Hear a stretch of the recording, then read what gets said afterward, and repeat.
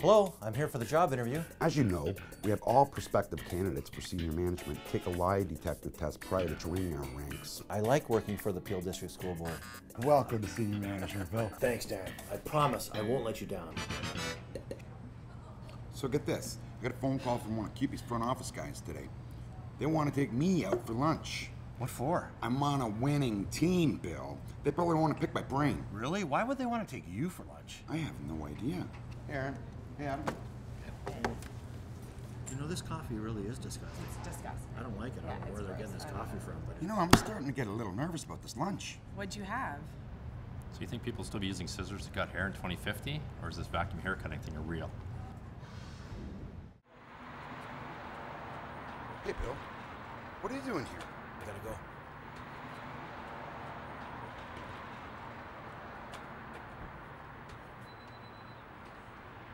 Dan, come and have a seat.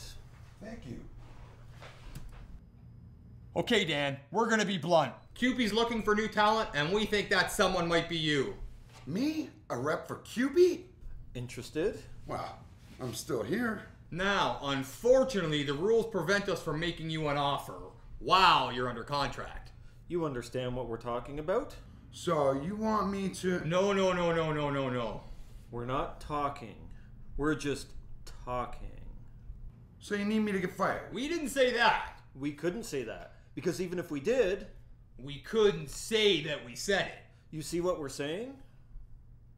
You are still paying for this lunch, right? Whoa, we didn't say that. Solidarity forever. Meet CUPE.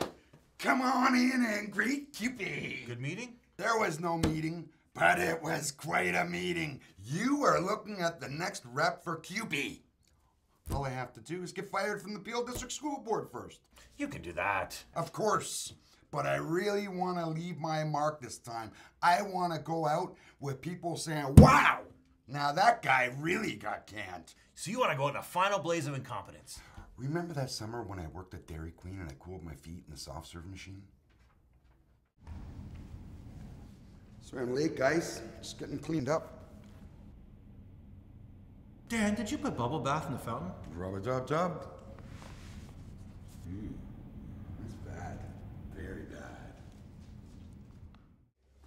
You wanted to see me, sir? Yes, I heard about what happened this morning. I've already packed up my things, sir. And I have to tell you, it's exactly what the Peel Board needs. We need people in management with gumption, something we currently don't have. Now, if you excuse me, I'm going to take a bubble bath. Wait, is that rash of yours contagious? Maybe I need to have the fountain cleaned. How could they not fire you? Never thought I'd fail at failing. Come on, there, Dan. Feels like I can't do anything wrong. Nonsense. You do everything wrong. Everything? Everything. You really think so? Absolutely. I have no confidence in you. I guess I just gotta stand up, dust myself off, and throw myself right back down again. That's the spirit, Dan. You can do it. I know. Oh my gosh, it's Dan. Everyone loves that guy. Where's Batman? Bill, I just can't get fired.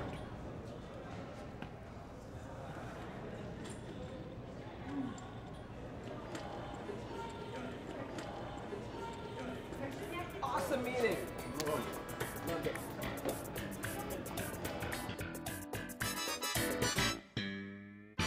Attention, Tony Pontes and front office suits. Your triumphs mean nothing to me. GTA's top employer of my butt. Inspire hope. Ha! My name is Dan Bouchard and I fear no reprisal. Extension 2544. I heard what you did in the parking lot, big boy, and it is inexcusable. You're fired! Wait, Mr. Pontes. Dan doesn't deserve any of the blame for what happened today in the parking lot. What? What are you talking about, Bill? Are you out of your mind? No, sir. I ordered Dan to drive around the parking lot today insulting people. I'm tired of your macho head games. No, sir. I'm tired of all your macho head games. Macho head games? He's just being loyal to me, sir. What?